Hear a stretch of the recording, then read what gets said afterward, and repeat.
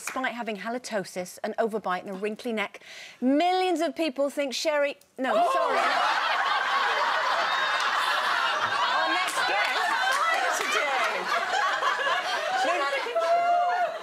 She's fine now, she's had the surgery. I think our guest is the most gorgeous thing ever. Tuna the dog has become one of the internet's most famous canines ever after his owner set up an Instagram profile for him 4 years ago. He now has over 1.6 million followers, including Reese Witherspoon.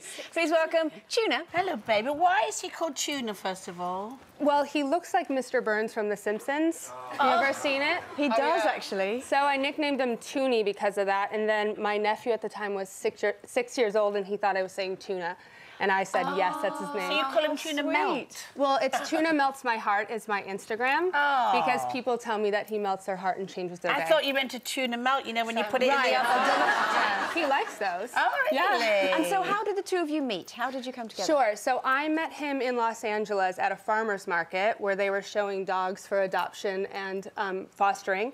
And he was about 4 months at the time, didn't have any teeth, and he was really insecure. No teeth? No teeth. So do you think you'd have got him at the time if he had teeth and you knew what they were going to be like? Probably. Yes. Yeah. I love unconventional animals, and so, but he, you know, he was tiny, he was wearing an oversized jumper, and he was shivering, he was so freezing.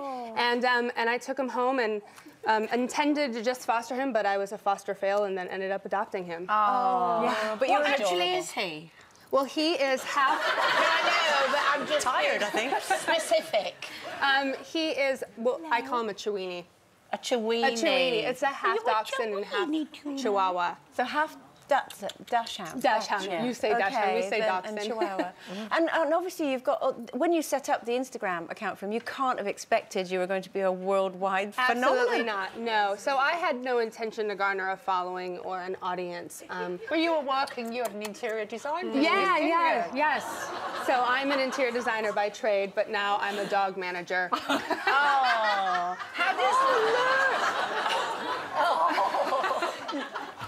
A dog man. Can you move his mouth a little bit? Yeah, of course. Yeah. So he's known for this. It's his signature tooth. And then he has this wrinkly neck that I call a shrivel neck. Oh, it's so sweet. What do you call that neck? A shrivel neck. You should Shrivel neck. feel it. It's We delightful. all aspire to having one of these. I'm going. Well, we get them, but we hide them with fire. We do our best, yeah. Do you think he likes it? What? Being famous? I think he secretly does. Secretly. He's a diva. Yeah. But Look at that. he enjoys being photographed, which is something that I've been doing. That's how it all started, isn't it? Because, you know, just for yourself, you were taking these pictures and putting them on Instagram, and now you've made a... Do you know, it's very hard to interview you when all I can see is crazy pictures of your dog behind you. Didn't Instagram themselves use one of his photographs as a kind of one of theirs? Yes, so... And that's what surprised you? Exactly. So I just started posting one a day for fun, and then a year later, Instagram featured him on their personal Instagram page. And he went viral. He had 8,500 followers, and then in a half hour had 16,000. Oh, yeah. wow. Does he share any of his followers with anybody?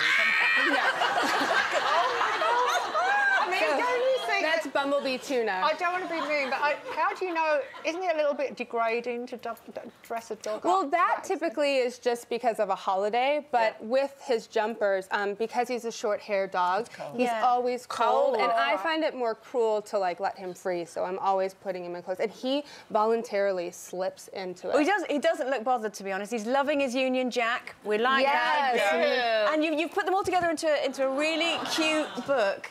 Tuna Melts My Heart, the underdog with the overbite. Yes. I have to say, my daughter loves this. This is by her bed. She thank absolutely you. loves this. Yeah. Thank you. I think he's trying to be a loose woman, actually. I think he is a He's loose woman. Look, he's settled in. Looks like you. No, that dog is 90% more confident than most famous men we have sitting That is a good point. chair. You've conquered the world now. What else is left for you Is now, he going to Courtney? star in a movie? Potentially one day. I mean, I was in the UK in the summer to release the book, and then I had to leave early because my grandma got sick. And so now we were back to promote the book. And what's next is I'm just walking through the open doors. Like, everything that's happened has been organic, and so we'll see what happens. And obviously you're an interior designer. Have you had to take a bit of a break from that? It's taking a break, but I would love to get back to design work someday. Little present for him. Oh. Look, so it looks like an umbrella, doesn't it? Right, so what it is it is an umbrella. Okay. Well, I can't do it, I'm sorry. Oh, it's a dog umbrella. It's a dog umbrella, right? But that's his lead. So it fits That on is there. fantastic. Lovely.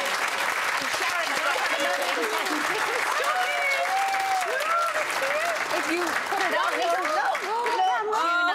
Look, sweeties and not chocolate. So many presents. I like opening presents too. Oh. He always gets more presents than I ever do. I'm really sorry about that. I tell you I what, thought we had a Christmas present rule round here. Stop. Oh, look, he liked the dog. Courtney, normally...